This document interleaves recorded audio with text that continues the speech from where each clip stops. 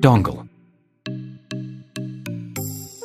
The dongle is like a key to use the ECDIS functions. Each ECDIS needs its own dongle. The dongle is unique to each ECDIS.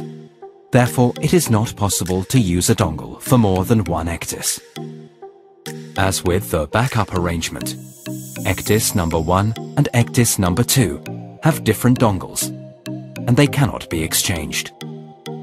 The dongle creates user permits to purchase the charts and the licenses, contains the system ID, is necessary to install charts, is necessary to display charts on the ECDIS. Note: basically, the user doesn't have to do any action or maintenance on a dongle. Never remove the dongle from the system.